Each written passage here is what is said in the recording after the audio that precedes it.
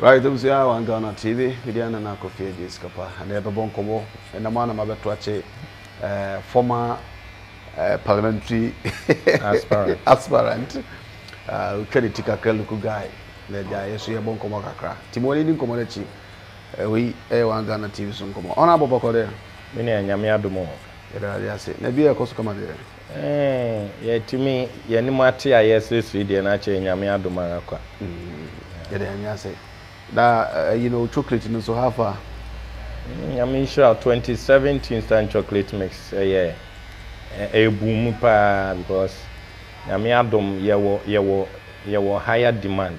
Ye cost one can cry. Yame trainer shim. Oh, okay. That's great. Now we look at the buyer. You know, that idea I want to order that chocolate. Was it in the same? 27th chocolate mix. You hear no pano. You hear no pano. Ubi there do hear you also do hear no pano. Fantastic. So like I was asking now, at the end buy, you know, be secret. So what I say? At the end be see. Then ma o was unema. Menkoton sadi and why sadi no? Me da se bebrem say there is a question obi a be pese obi bisa. Anasa obete. 2017 instant chocolate mix. Ye shas ye nenye ye plan ne idea say ye be chocolate mix. Okay. But na ye idea ne say ye beton raw cocoa powder because meton raw cocoa powder. Oshe Ghana mimi cocoa powder and the original because ye fa Ghana cocoa na no ne powder ni bina meton. Okay. Me fa free very great company.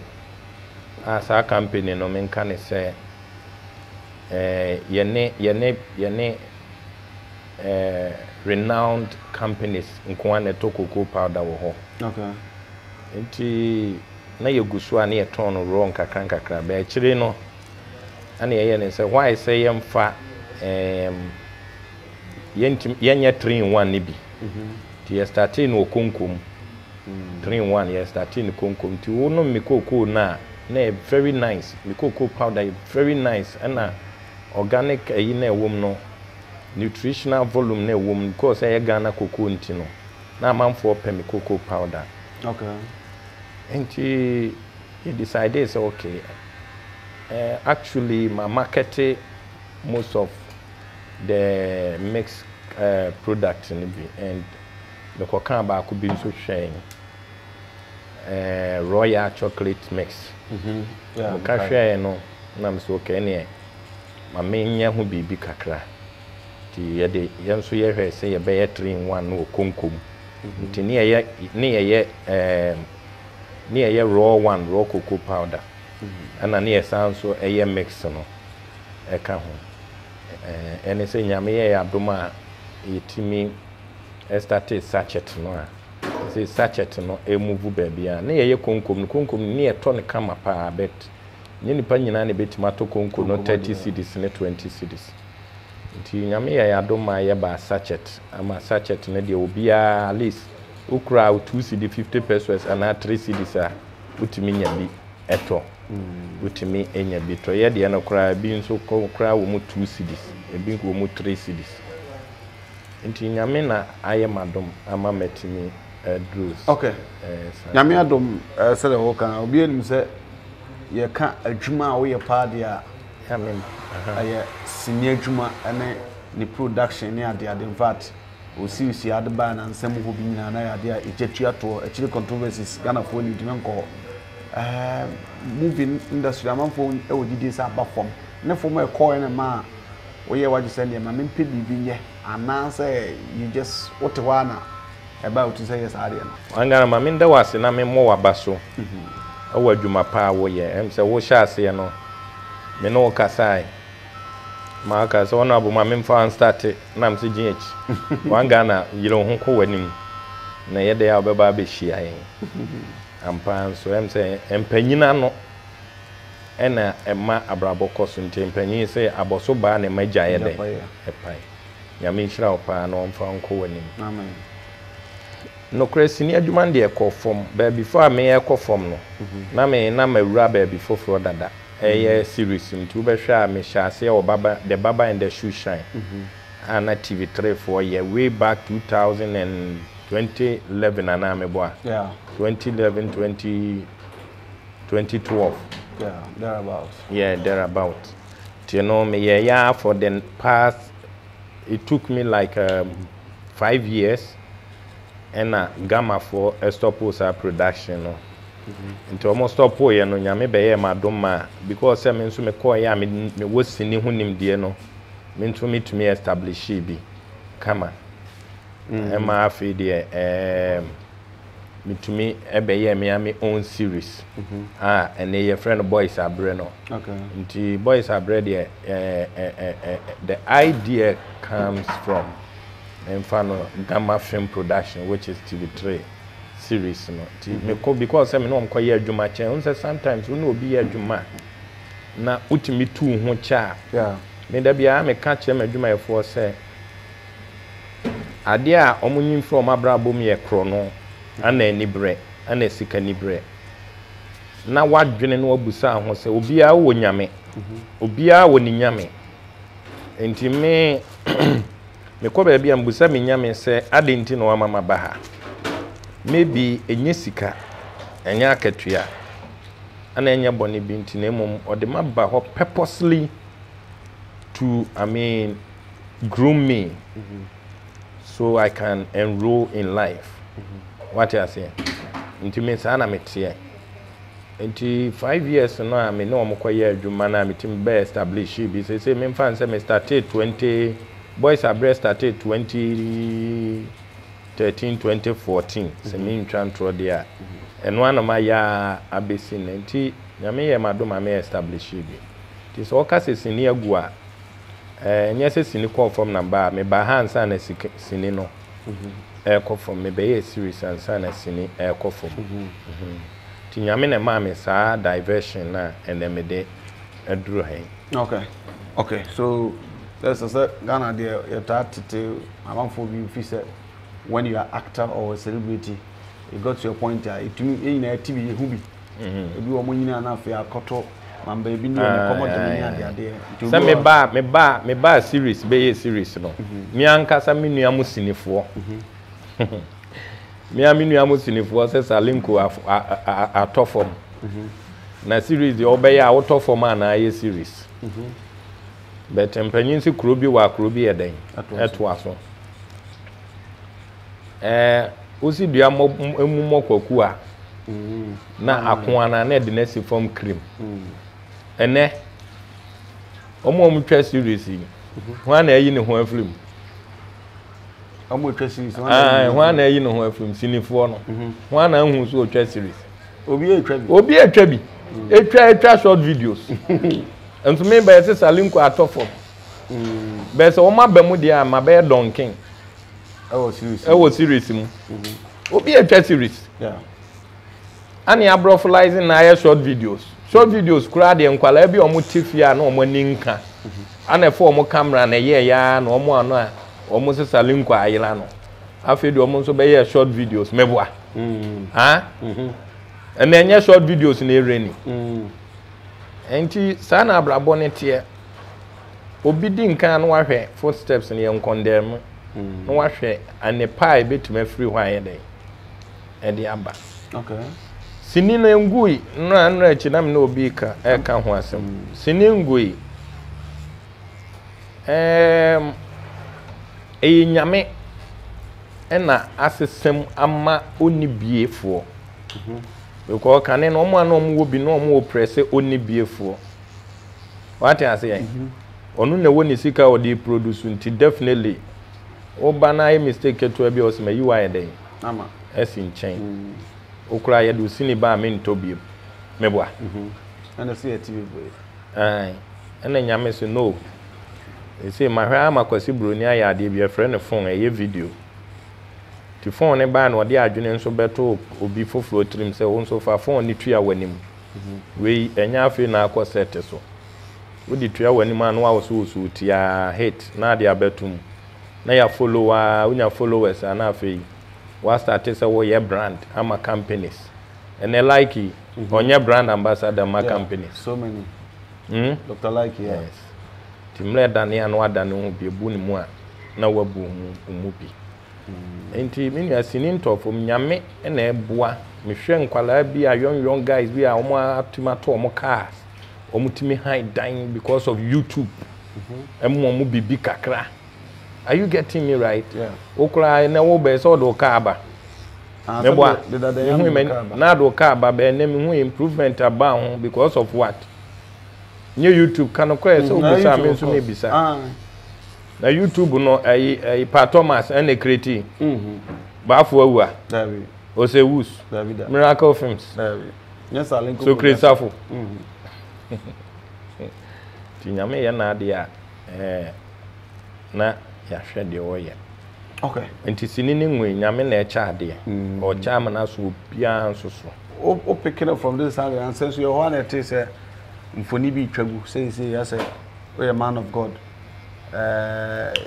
Is it true so a man of God and it was just one of these social media thing? Oh, nyame adom on said there be I me interview ameka obi say yes o yes so for me say I emre no beba. Me aya na me mfa mo me ho safo hene bebree. Nyame asem no ani wiase ne nam. Ti so wo firi wiase mu ba nyame asem mu a wanhwe ya obedu nyame mu a obeye tete kwani.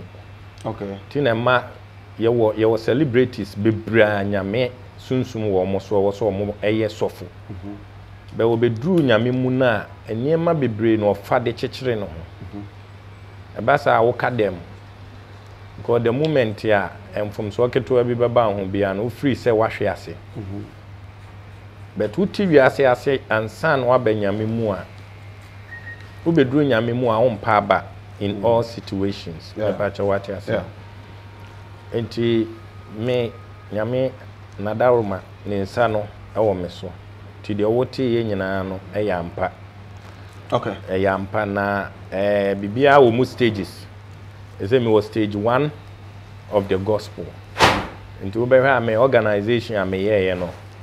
Me ma sofo na me free say omutumi edi nyame ahyede so no ana me ma omo ye adwuma no na me nso ma bake kakra kosi se me ho bete kra me pa che wate ase nso me di kan ka che se me ye dotie dotie bia nso ehia maintenance. Okay. Wa maintain ya na eha adwene kakra.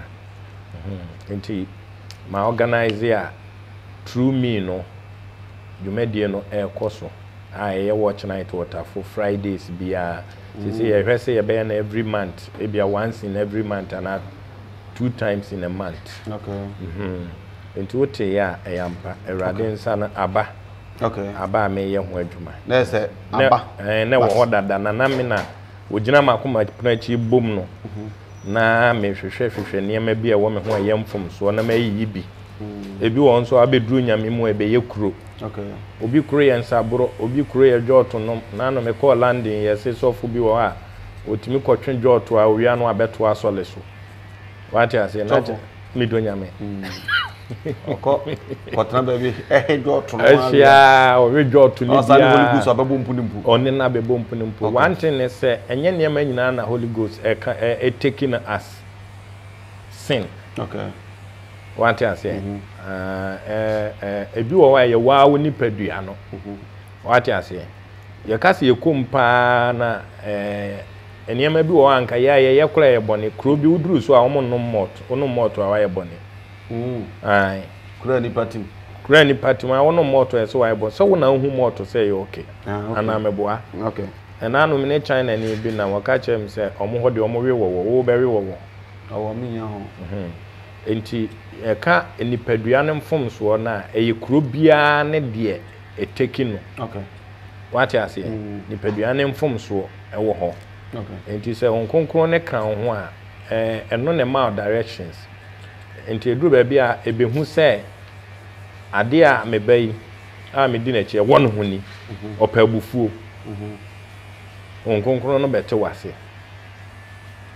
GH asema make me so what mase a me be ma try a joto onyai obeto ase ne mo ma ade joto na wano ma ye ho ne kɔ atitru bi anim na wo oferi aye den apie ensa nipadua honam nyuma ma asem ye honam nyuma enkyerɛ sɛ wo beso bible ni mu ama eno ne nte wo honhom nko ade a ye bɔne wo nyame anim ya abosomsom so do wadwuma bɛkɔ akɔhyɛ bosom nsa eno na Awurade mpɛ sɛ wo bɛtan wo nua eno na wo mpɛ de mom de ye de kɔ nipadua anim de wo ya na wo hu sɛ bibi nte wo sɛ megyan okay adwuma pa on demand service for na ɛse yɛmfa nkaiboi ɛmfa ma ho adwuma pa for sɛ enkanka brochirefo a opeso obedi dwuma bi e wo fie se usi dan se usiesie fie se adwuma bi a wo ye bia de adwuma pafo se omoma wakwanya na omaso wasene ma saa dai so no atumi abam de obeya nse obo download app no e wo Play Store ana App Store eho okwa artisans no ene dwuma mu die nyina egu ho ntunya download app na eboa emohu dwuma di bi omudie nse wo pe cleaners ana se cleaning services ana wo pe auto mechanic chesa ade bi edi nipa na eye tilers mekasa meka ade beche de obeboa wan se bomode download app no sisi am no kase na entumi moa so wan tumi download app no so a obetumi akọ www.adwumapa.com na ho so no otumi akohu dwumadie nyina se de esitie e ho hodmo na se yensa nso nka ma wonya ho ntiase se ni pe be di dwuma ma nyina anya sebe kohwe apafo bi enam street emo yo mo a ya background checks afọ mo ho police report ne ade nyina e wo ho ntinya de obi be yobukata ana obi be bu afaso afa so adwumapafo se esanso okoso jamukra e o military police a ono so che soja ne nti artisans no ye adwuma no yesa supervisors o mo so abre nyina no omo monitor mo activities ehu se bibia e koso pepepa na se adwuma pa de omo ba bibia e simple bibi na won ti asenso a mepacho no afa numbers dey go screen so no na ye no ediduma na me bi se we lose bibi because opa ho achi no lose over bebre kra na ebeka ho afrika na mo no beka ho okay the jam business and sentem se betu just say your marriage is on rock as what is scrap at egu bibi sa I don't know how true is it and they say abrabo mu de dey na nkwanhia wo we have life accidents and you know there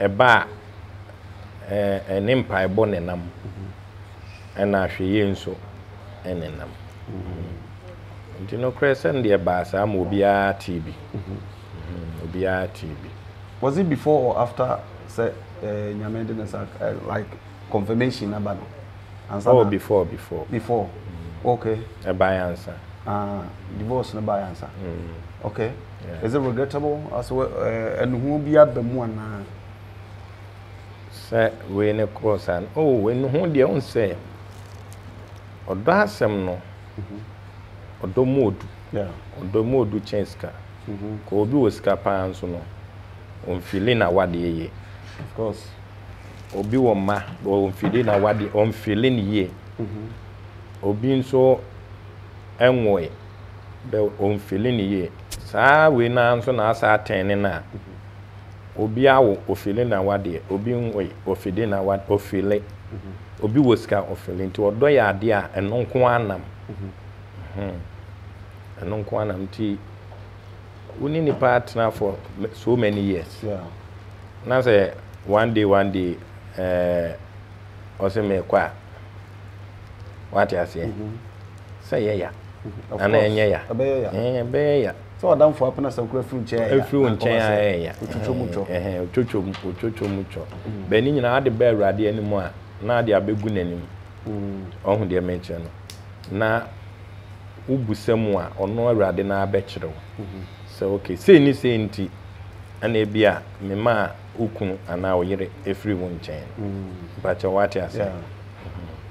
Nti mbebu say awrade ma wo ma menti ase ene nkyirase. Timete me ho ase.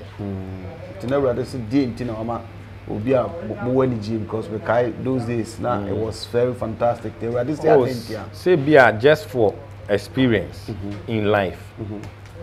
The me this time the bebe bia we wo free my everything no eba me busa de nti aba me busa rade de nti aba no kire me an ma ka chen say ene negative o man nya positive man because bible ne say the odi no to awrade so no ade nyina dibuano na aba bewie no yie enti me nam hoi say o frɛ me ne Salinko sei na wo ye me ba tena me busa Awurade de enti abasa na ma be ne positive okay ebre bi ne nam na obi de ne car bo me ke me hwedin nam se bye bye nam ko busa Awurade say de enti na obi de car be bo me ke want I say no what kire me say okay there might be a problem ahead of you and when delay for some small minutes na e bia anka be ye de chance into sana abrabonete into no obi say nyame no positivity na o say negative man positive no ahase e ba ana you expect oh na de abakura abroso ababroso okay let's say proper replacement aba na nyame akwan mu no ana nyame akwan mu no proper things menka replacement they have not had a replacement yes. For now as in progressive or progressiveness on the mentor enti abama akwan mu baby I would do is the evangelist Kofi Davis is it Mandina Sasha no evangelist from honorable Kofi Davis to evangelist Kofi Davis brain and kabia you would need services of partner kabobwa now say good things are coming to your replacement there emma calling and san kwa dem because you hono mo dada and we have the top perform sabra national calling about enkoma ujumadi as nyame nipa enkoya to acho sese chiremu ye mpeza me chese se me kwa akori obi foforo ni anda exactly na chiremu e se TV so ana why ye ma TV so se bebe TV so bebe TV yeah computer so ana phones se ni na ye TV of course tu buza se oba ni ho meri bia me ye de menya bia we makonya me mu no eno na wo bi say sana bi say me say enkofa enconsider because this is what taking up a new mantle as a man of God yeah nti sabri anso na sabi ho kafo ni ho na me say anyone no enkofa you know entwetwe odwumadie no entwetwa wona anti oh what the effectiveness in going for or going in a different relationship as a proper man of God no? When those stuffs comes to your life now, by all means you will encounter and near challenges okay until do ni say ya na ya hwe kese pa na sorry e wo se wo ye hwe kese pa until edru wa ya na me very careful because of although me nipa me wo feelings what I say but when the feelings comes no I have to think further what I say so there be ya enkotweme nkwa akire bebre ewo menya mesuro nim although nsem di kan ka cho say nipa dua no eno no ana eno ho bone na ni nyina ka ho bia dwamamo enti eno no wo ya eno no ekwa wo nchen ekutia wa eni nyame ni problem bia me pa cha what I say I'm not saying this to entice encourage people to do that okay but no one near maybe a twon say first near board game be a friend Mortal Kombat your ball back one near twon moja no I'm very careful on that side okay ana me ya unia kokuma no twon komo no say marriage awade nkofo be trem akola nti oba nti be me nti it on there on like on mawale ema no emu prematurely wabra na mawo ho that means on there or happy say situation be say aba in your situation were you also happy say abasa say at least obi ebenya na so bi dey akonanim as a person well I'm not so much happy say abasa because Ghana the obi abedi dance say na me do me yele of course na mo click pa yeah clicking so I'm not so much happy. I'm happy, but men can say, and I make us all do who to Yamesoa. ade nyina betime di abo na ede awie so once I have God na me de me hoto ne so no onu nyame no ma me ntiase ewum what I say wa ma me ntiase ewum ama de asini mu ntiase okay ama me ntiase that's what eno na me de chechire me re eno na me de chechire me re enti men kan say enyame de because nipa mo be kam ofu abom what I say afu ni afu ka bom a you can see nti enye de bet enya abanisa ebia nipa no koja obeja okwan duru baabi also oja na nipa foforo befa na ode woto aso eno na mo ka ne baton so no meboa baton enti baton no de duru baabi to so bi beto ebia no de duru baabi e wo se obi foforo ebefa wo se ono kra be konkra na komete o abre enti obegina ye no anom nsuo na chese de wono wo anim wo na wo gine wo same boat na beje na chese sa enti nyame akwan no nipa ntiase okay but obi ka say ebi so a o try sa ka be prevent because of the warning said dem kofo nim oh yeah me try and empire bo nyina yes fana na emfa ntina meka se basa je se wuja me nyame na nyame na kire wase debo what I say but yenye yeni bad we talk okay only you fine oh ye kasa normal ye bibia kama okay but yeni entokwasem chance ye dia chance ye sa dia ye ja ne pen so wo hweme chance ye sa dia ya komate be nyame ma wonte ase na abeto normal kakra okay na wo twen dia obeba abefa trophy no dia akọ okay so obi befa fa ni pana nzo gina ho me na so obeba abetom na de bone be cha na dia cha na je abrabo na na to aso oh say ya obra ni pa yem fom so anamboa of course na de obo na yere nya dai de ode ya de aba abo ni tunu awale enti nya dai de yakuru ye mia na me na awale enti enye ehun de me cho si sa na ma nyina ho enti onzu nya de ese na ma afia ati ase na wafa o ma afia ne normal because obi okura na ya bo na tunipunu yesi ma ni mpie meboa yeah sa okay sometimes okay wa ma ho efe pa nso want to say ona o sa ko bobo o say so sometimes on say John say akwana has player no ko Switzerland no John Boy oh young guy we fin okay o de eni enkomo ti na me ka say mostly no utwe trans analyze nyama sa ebia sa de 1 2 3 nanka me as a person manya nke ebia nka de we ensi o assess ho a was there anything like that nka wunya ya nka wanya de ko na leading to break up the marriage na oh obia se me da bia me ka se obia wo yare no de wo yare nanim ade a ama na yare okay me wo doctor na o she enti so hu ne sa na hu se these are the mistakes I correcting. Now correcting na ya. So what say wo gina ye. Yes I know I irritative. Ameni pa no. As wo hye ne so. Anamboa. Yeah. Some from so wo bia ho. E bi kra me from so am ye no na anu bi no. E na atrega. Yeah. Na ni pa nse won e bia won pe bio.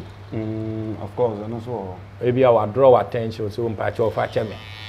Na ga che. O se me mfa nche wa. O be nde. Ntumi na Obrane mo no bebe. O se den. Ubu baby. Obrane ye mo no bebe. So sometimes I control relationship there. Be man e patch up o ka che na down for say. Oh my bibi say na akọsụ me pa me ira cha na mpom do fa cha so ntie nipa ni tie o ana se we di enya bone ana mboa eta tibi we nya bone a wo se nka wo fa no se wo mfa nya den wo mfa nche we de nya issue bia sa na huta aka nti de ose on pe no on pe e bia na nipa no hia gap. Okay. Nti let say ye nyama nyame se de wo kana.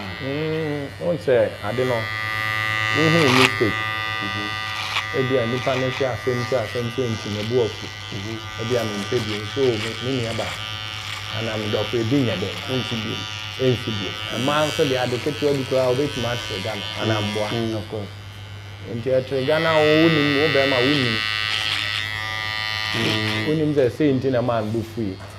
Now, Pachawa, near the empty, I bend it. Naturally, the whole candy, it wasn't fault of yours. No one wants to, no situation, and there was a bassa.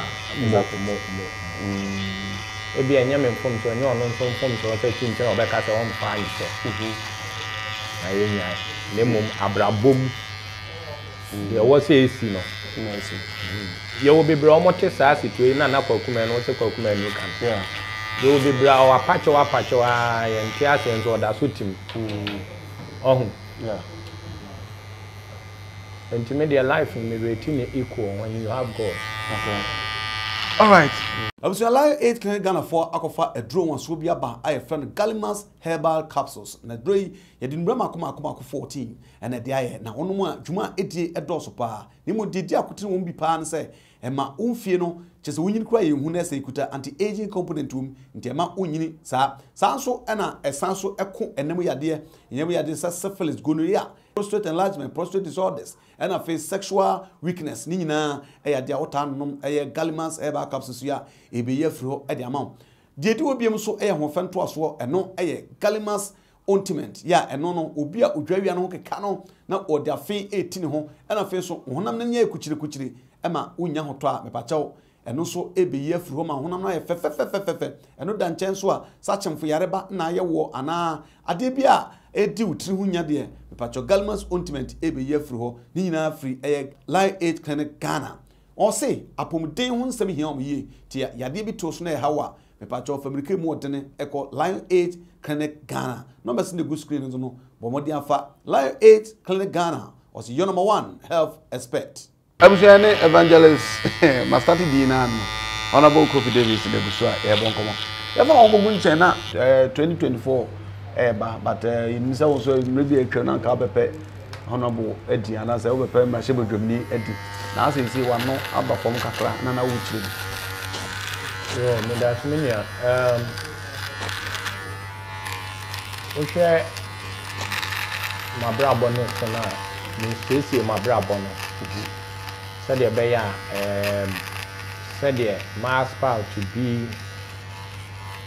a leader upon my people, in my country. Sana me no said the bedem. And the politics in the me nyanya I wodo ana and pennies or the bed or the paper.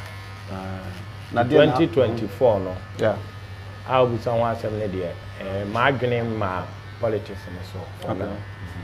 The same person concentrated business kakra. Because politics no enye nyame so na waka say ehumọ bro ye den ewom obu se owura alanka so be ka chiro one na ado sika omutua ye ne ade ma delegate a omunim se nke be koyi amo mo meboa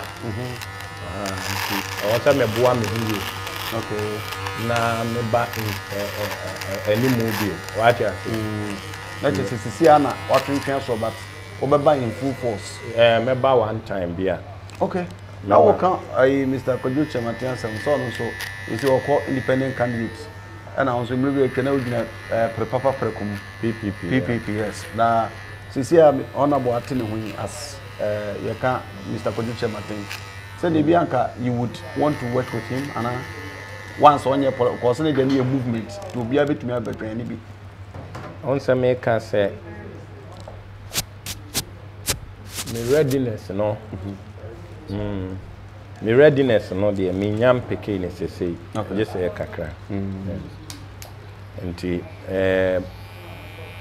so wodina ya ye betimi aboa na watimi na ni so ade hunu abam okay be say ye call join no there for politics now so we call stand as a positional person and the unity yeah okay one person is one for can asem say honorable Ken Agyapong like some people are saying say or no based on say or can say bring I'm not for so kind of correct once you pay your point who is saying because you have been there before akosa iron and so politics that go prime and what so that who Ken Agyapong candidate saying how did I want to say would you be sabe we akwane de uniform obodu ase na mai nunu mi am okay me da se bebre say de o kan so kan asem paint obi a free say no you can politics a game of its own yeah ana ukọ chacha bia asen so e discan e ente ni bread ho ti ana obi busa me honorable Ken asem a na me pese me professional bebre dia ya na pese me kan ne se nyame so omra ono a na nim tumi ode ama na wo so yeden ode ba because at the end of the day o kan bebra na ebe ha na chidifo ana okokano o criticize ebe ha na chidifo ana aka ni good nso ebe ha ebi Bawumiah nso achidifo ntia me janesa because omo diska na eye adwuma no omo spend this kapa ukum na ko hui me kom na me ko hui ntina mka cho se Ghana na ye Hausa ana ye adwene nso no ya adwene na wo yetrim no ye yale refie wom se nyame boy refie de ma obi abe Ghana no ye yale refie chen obi a okay what you say aditina kanisa the ntia me kanisa ne se ye no ya yese omo se sika wa yi no ekwan ne ayi ase no keto bi anya den ensa nti opa mo obi mra na omeye ha kwan ba ko pemai wan first school klanka ho aketo bi enso ye ni age we na be ko meboa that artist has the situation what you dey chemska kakra me rebe fi me ha onyina problem ma wo de ma fam nyina me rebe den be fi ene ye ha ono tina ama oman no wo fam ko ya adwuni swa on kanisa Ghana ya adwuni swa yeah maka oman no ya adwuni e den swa tine want to obi mem afia ye nkono nsa amla meka asem a ede keto abi ntu yasom ebesa tu asan sisi e sane pede wo kede we are ibe tu ko hu be sa cause so obi so man pede la ma abako no wo san ba nti de wo kan bi no ana honso sa se ya adwene ni swa obi ana adwene so bi o yale refie okay na wo emu ha ya ankanyi obi obeba abegyina aka a che se meye kwan ama wo meye sei metua na esefo ka meye sei mema tourism aba tourism ye de bukro tourism ye de bukro o de bu ne sei so Dubai tourism on de ai Dubai tino tourism say de bukro ana wo kan de oba ya wanya so be afido obeye is that oh sempanyimfo eba yi nyina obi a shebo okay former vice president wan shebo anza no oba wan shebo inflation wanka okay taxes wanka okay dollar wanka nyina okay ededa he ededa baby ededa tinam so wa adwini so ya me ya yetie nyina ya adwini so enye de mo ba be ya ma ye na ye di bukuro debi me hu se wo be ye governance wo be bumman what you say wo be bumman wo be yini ma me no me ensa na aba na ye wi a wa wi dabi wo wi abon se de wan kan a wa adwene ama ho se wo be ye no hati o man ne how doors enti wo ba na abeka inflation and now back a dollar. Meboa. Now back free education. Meboa. And I buy now train Sikany now question or thinking say and now you have more man for any aji. And at the Akanyina no. One can was him to 1 year. And then no na koyens wo na yiria na abeto. Enti abeto nti na wo so ofenyansa kwan a wo befa so a wo betima gigi sika de aye saa ne man because no nye sa o man na ni ba so a aso hye be sa yeden aba. O hwe na na adom adwuma o mo ye adwuma kama. Be promise na o make ye no. We expected more higher or more staff from expectations were high on that particular niema na wa yen. Enti free education obeya na afede health nso aba nti health ba because o twins kan ko no also the health free education sika no okoye hu bibi na otimi de ko health because oba wanka health oba wanka tourism meboa honorable dia odinam ya tourism ana nti agini dia na meme de me believe ni say oba nko obeboa ma port ho ni business akoso honorable Ken Agyapong be me mfa ma adwene ma no business na me nkoto ma no oba na o ma business ye ya enkwala na eti school dan mo ni school dan mo kan say omni school dan won class no schools under trees ana schools under tree obetima because na adwene nyina wo business ana meboa ana tourism eno no opeso wo ye ache say ye emusa as a country the oba no kra ni emu a ode blokuro no kra isua what do you think what you say the oba na select niam kakra bi no ode ba se bi ohun se ho na opeke a ni yonku hu se ho na opeke a school free education and nkwala ni ko school so o mo bo kakra chen 22,000 3,000 meboa ana free education ya na ya ma say mobile money kula tax ayede abaso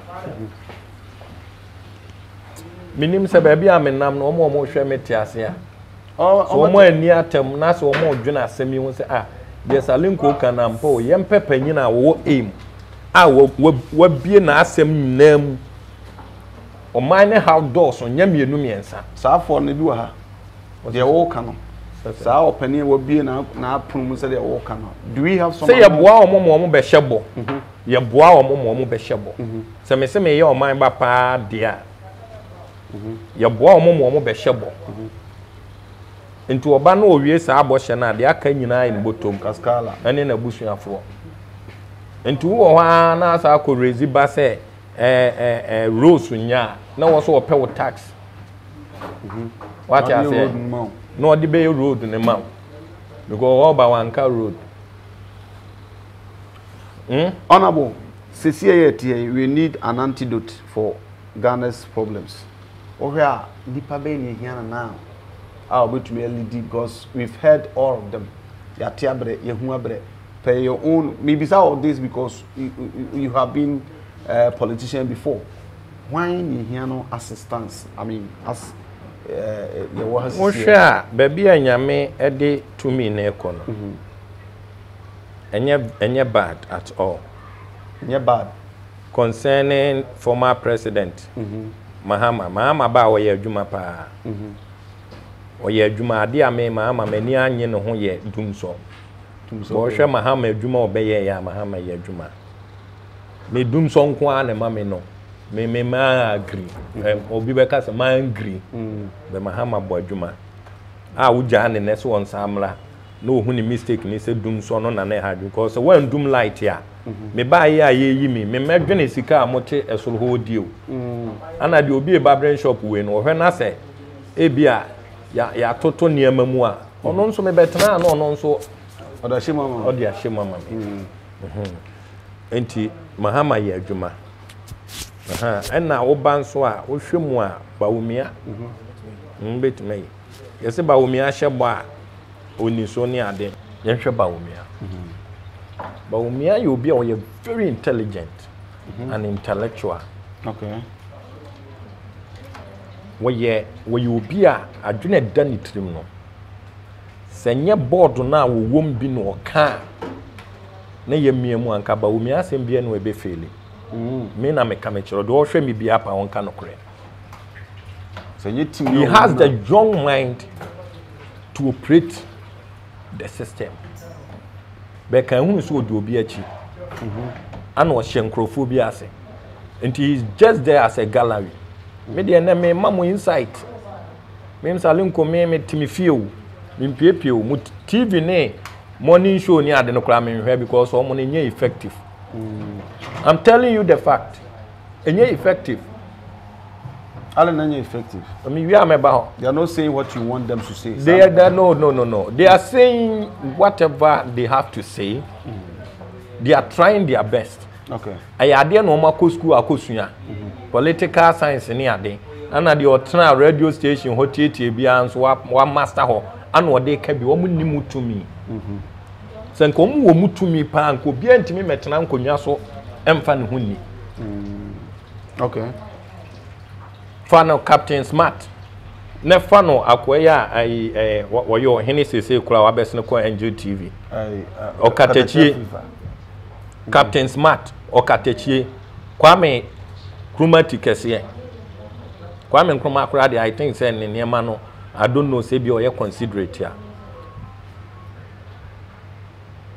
Me nka about NPP and I mean come about NDC. I'm talking of their journalism now omo yem. Effect ye wo omo so ankasa no ewen. What you say? Effect ye wo omo so ankasa no ewen. Obi aba na. Obi ama. Onhu de mecho no. Owo so omo nya effect omo so fan antenna programming. Otimi ya no akotwe nipa na ankasa aba studio ho. Because to me be ye adwuma. Aside so akotena radio no so ye o analysis no. To me ankasa ye den ye adwuma. Ntimi morning show ne sa na ma wunya me ma me hweda because omo kan wi a omo school omo call ne ade no omo betena ase aka me ehun so omo nim ade asa to me nim o de ope won hwe me de ope won nyinani. Are you getting me right? The all sports etimi so player and sad ne koma team. Are you getting me right? The all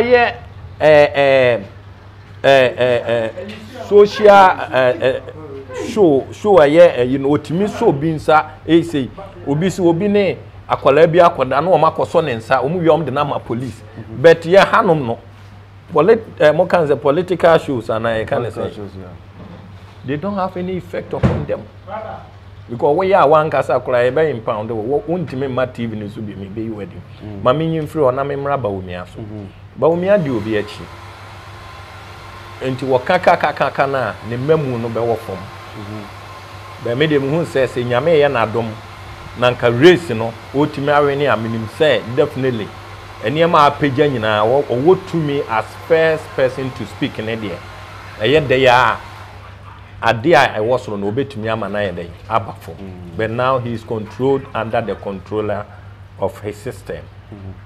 The controllers of his system. I mean that's how I see him. I see his time now. And to me free say Ninsaka or your intellectualist be a obetumi biem. Let's come to Honorable Ken. They say the Chemaland they or one the system one. If you say you have be a race no sebi abegina wiane ko. Honorable Ken de ma metimi avawa mano. Se nyame yi no se omra meye omampanyini unexpected ya de me metimi aka rehemu ame wo ewo nimu ne se I believe so obi ntimi nka ne nhye. Okay. You can never oppress him because of say owa chire mpo na anka wo tumi na wo de betime yi na di no ehọ kora wontimi no na wabeye panyina nkasa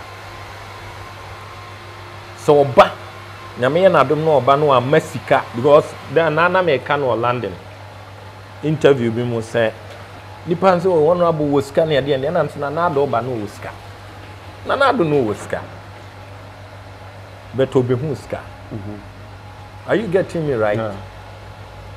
Sanso na honorable obe wosika be oba no obetuska so amasika no ama sa na aggressiveness ene ne power no a ehodu no wa amasika ni nanim wa amasika nkana no antum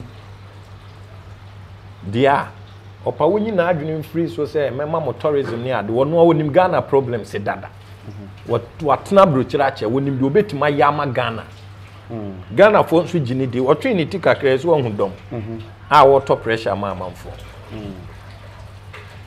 what you say ono antrase no plan say me meka nche Ghana fo say me the tourism base see the way eno aye media fo no questions okay media for questions omuko school I basic year kire omo enu anom de babo ntine bebusa now honorable when we vote for you as president what are you going to do o how be play o meyi trema o wi house wanya de okay are you getting me right o how does no ama na yi tre o yi tre no ana o ye enough 20 na aka ni gu akire no e bobo basa epo enti won hu de wonye nti no afi de na e wo se obu kwase a na wodi besiesie 20 na e ba no osiesie mu 3 na akoka 17 to ono nso won free so no edidi atem amanfo be di no me say oni na busu nyina omro rebe ho ayo musa na nado ana former president enti opa won tenase Ghana fo hu se nani edene before obeba wonyi na adwene free sika pudu a okwa akohunu so sika pudu a okohunu wonyi na adwene free so what you say so wo wani na sika so amepacha obi ani wabrabom so me wushi ame na me news ka mepacha oni ho mekama asema chiro plane me first ya na me preach me gina ka mu amedika mo hu say nye musika nti na me yeden me ba enti wontimi nka sebe ansem a ehia anya den enkyere me ma beka me nyame asem na me yeden na me ko uti afan wenti afan na ba ne so amaba na yeden a obi die wum enti wo pa onyi nani free sika so ansan wa ba office ho so yi nani free sika so a bo hye bia no obetima hye ye minim said ye make me ba na me se me dress wa metima address wo na wo dem ehe na wo da wo da he adwuma be na aye ma address wo shepe na ma 20 million aton 20 million de na betima aye anya kuyi sa na wo so hu Ghana ne mum so wo dwene ho onwene ho mfiri wo fie ba bi a wo da no ansa na abesi wo looks yi so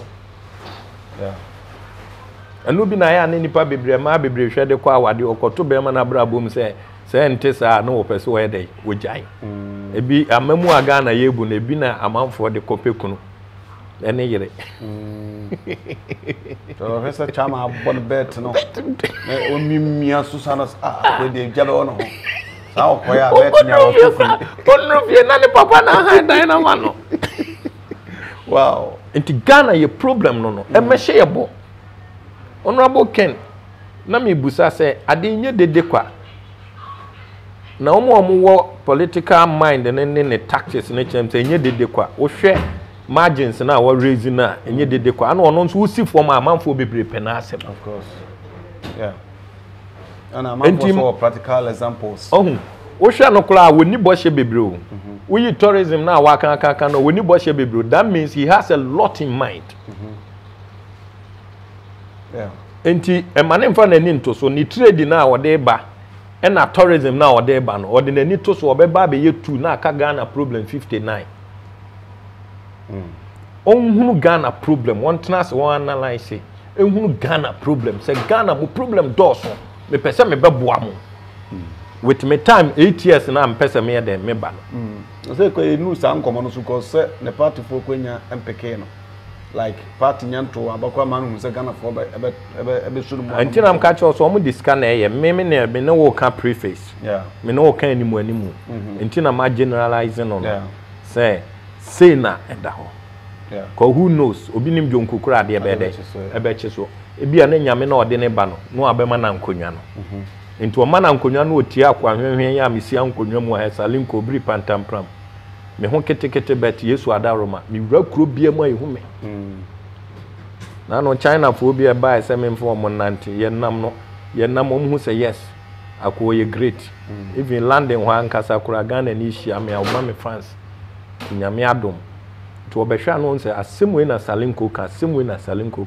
ewiase ye nyina ya abofo enti sa nipa miensa no se omo nye selected ya anka omo ma limelight no former president Mahama Bawumiah macho Bawumiah de obetima ye Mahama de media ma hu na adwuma so ye dum so ene ma nkrofo bebre yi nkrofo adi frɛ adwuma mu nti ma wo hia ba Mahama ye adwuma se Ghana fo kan no kro ye adwuma what you say yes nti dum so ne ha no so oba no am e dum so ankojeje contract bia generator contract oil contract bia no obe focus so dia Ghana ye bebo ni dimpa on kan hu se dimpa so hu yes ne ahunyade ti so se ba wo mepe dimpa dana ahunyade chama we do ba na me kasa se yo me nyenyenyenyenye pa chama right ata se na ba biem so Bawumiah so a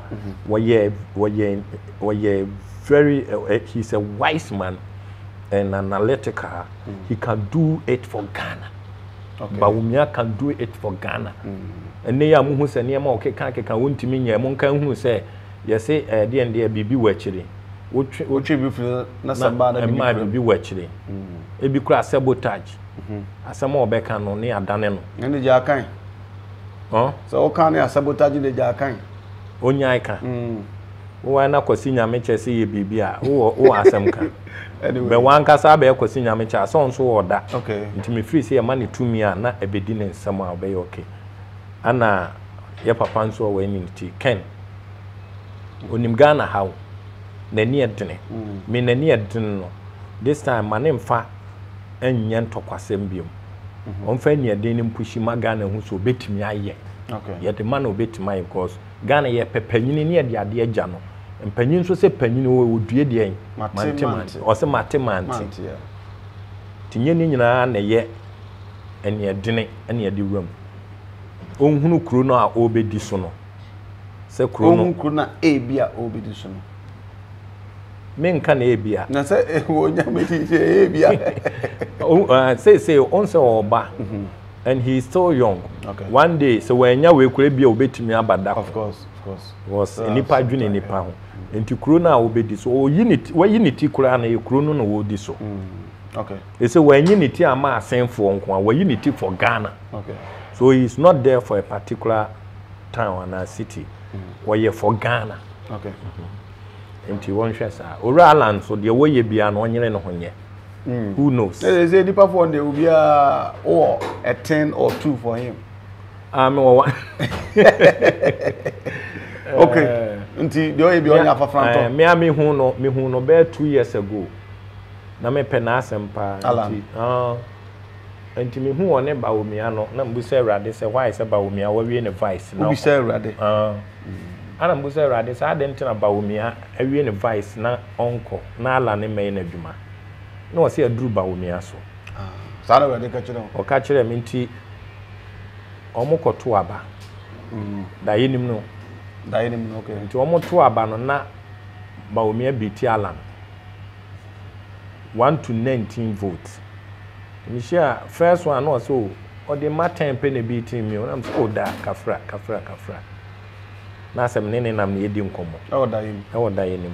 Second one no so eno so na che se intervals am de nya sa di ye ba ko na che second one am so da as I repeated the same no say ani o ja nkrofo no o wo ma di me hwamu ene se ye to abaya ampa me nam ne personal 8 ne kasa se eye fasting na no so ye eye fasting na ye fasting 1 to 19 to 20 days Even when you 12 o'clock, 12 o'clock. On say Ghana and Yamini Yakasau. COVID year by Nanya Drubio, COVID near para. Para? You know why? Not a more dry para. More dry para, and now antibiotic when you one slot. Near para. COVID never. Se krono bed ebe bunko todwe apanya me acho na yanom paracetamol enti the American you know we better ba bia ka say de wo yo difo ana but me de nyame ayame no me chen difo what you say okay okay sabe esikro tinti bi akopie kotia anenti no de ankomo no bebli na ho na nso yentumi eni nkomo no nyina. Yes, sorry, Diana, you catch on a production for B Bana. Boys are brain, I know UTV. Okay. UTV, boys are brain. Saturday be 7:30. Brahona winning Saturday be for TV net to UTV. Na share. And now YouTube so boss Salinko TV, ye near ni go movies ni go.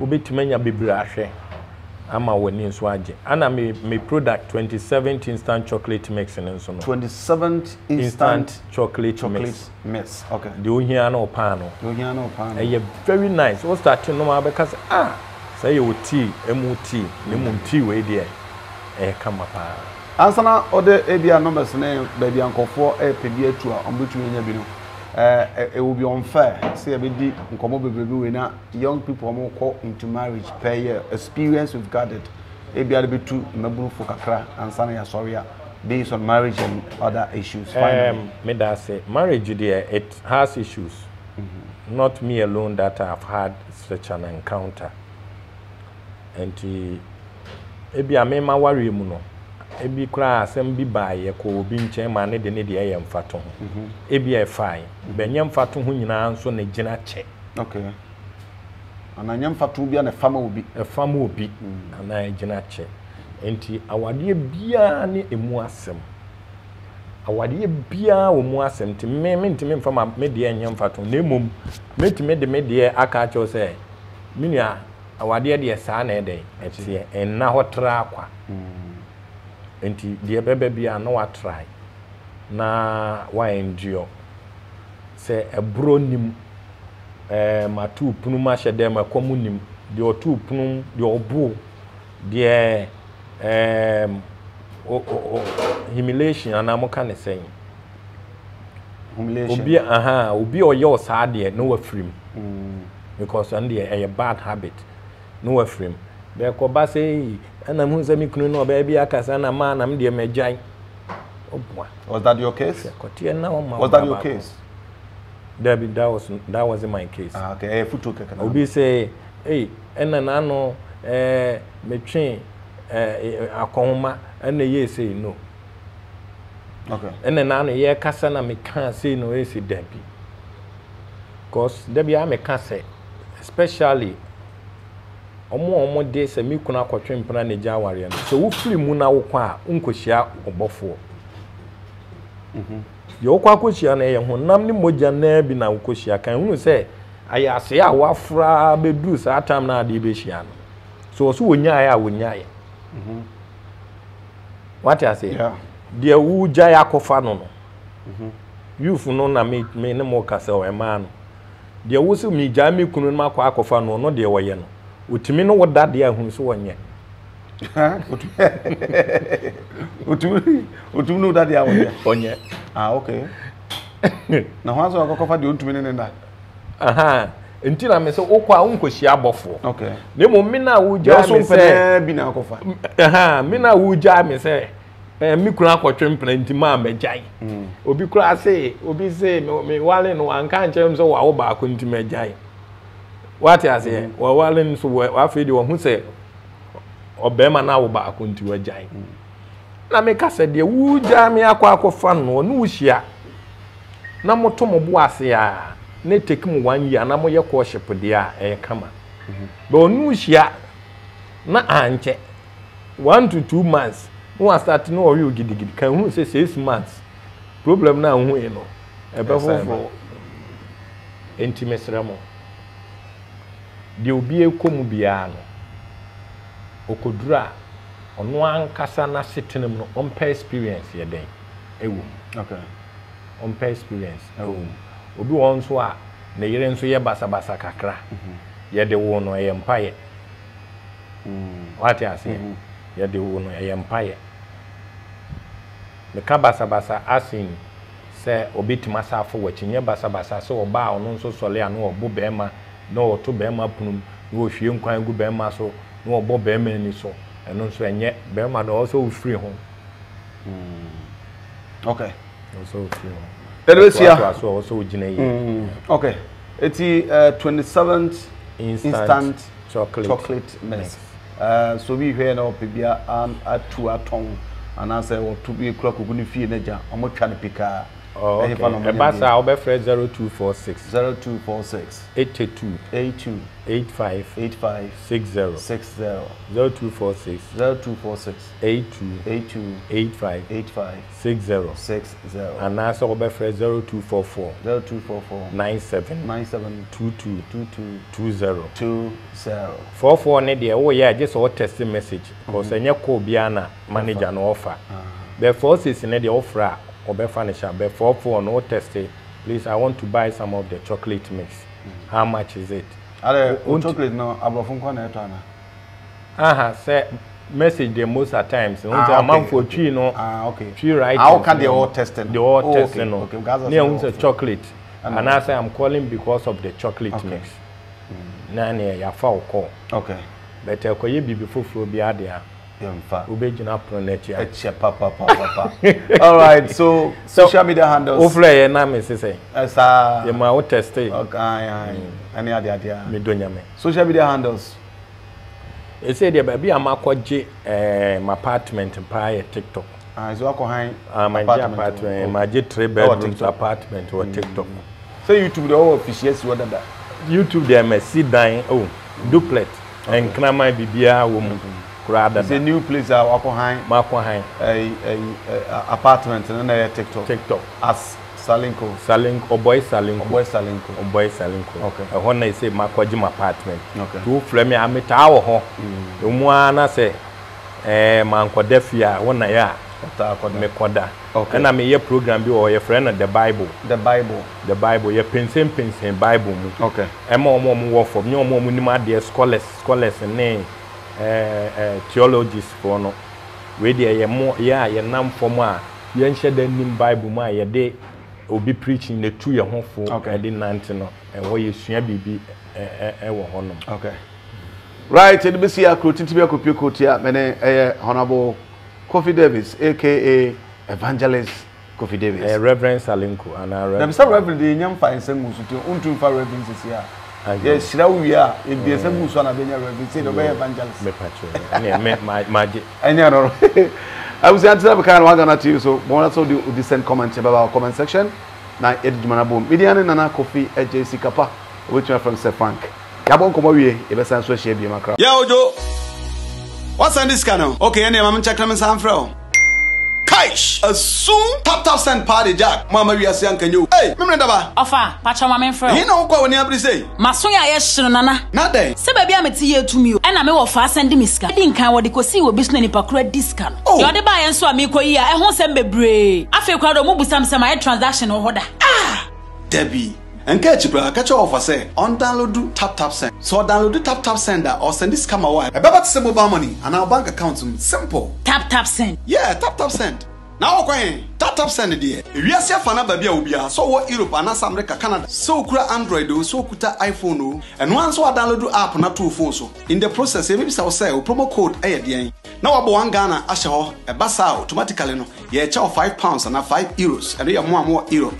So America and Canada, yeah, chow $10 for free. Oh, send this cancel. Yento tap send it there, no fee. Hey, they just say okay, tap send. Pop, no.